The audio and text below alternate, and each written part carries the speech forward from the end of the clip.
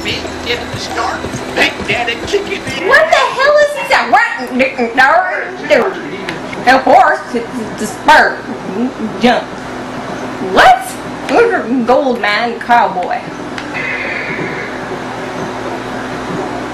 Playing this game right is not as fun as playing this game wrong. Trample the buffalo?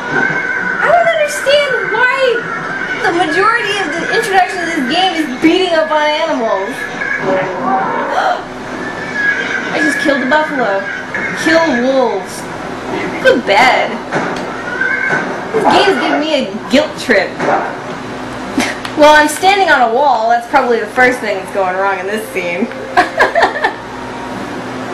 Well, there's a gold on the rack, but you got no pickaxe. You can't be mad at no gold with no pickaxe. No, give me the option then, you fucking prospector. Money stats. Oh, take up jobs, eh? Oh, is that a wanted poster there? I don't think that sign's big enough. Wow, wow, wow. Look at how big this saloon is. The fucking biggest saloon ever. Oh yeah, blonde-haired hoobag. He was real sweet on a girl that used to work here, Sadie. That's her picture above the bar. I don't think Dr. Sadie would be too happy to hear that. Or to know that her picture's on the wall of a video game saloon. Whoa!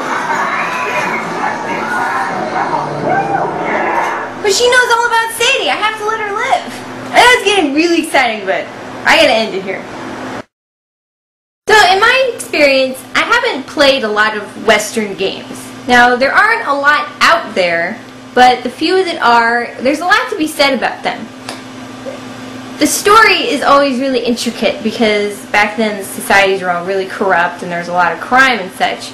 But at the same time, it takes place in really plain surroundings, real deserty areas. There's a lot of nothing in between towns. So it's not exactly action-packed. You have to go through a lot of dead space before you get to a town that has some action.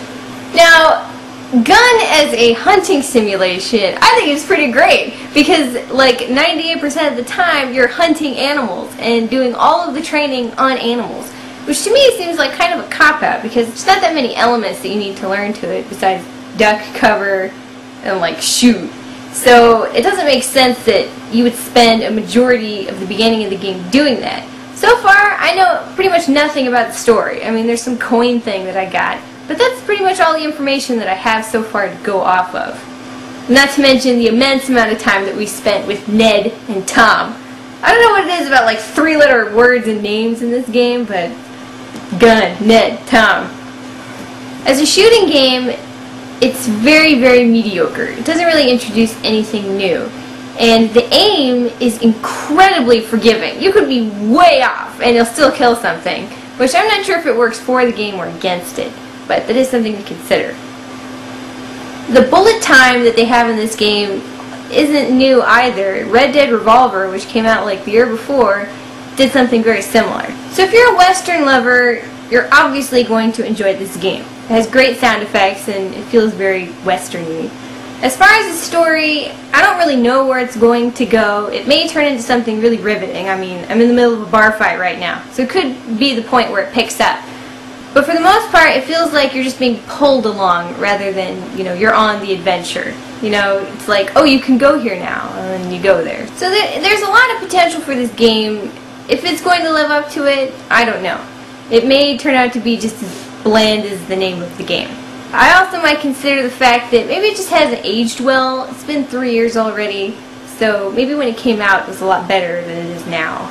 So now I'm going to go and consult the spirits about this game and also offer my apologies for killing so many of the land's animals in this game. A Western game is not the ideal remedy for Neko Hontes, but all is not lost. Ultra Neko has made a video of the glitches and bizarre moments in Gun. Until next time, stay tuned and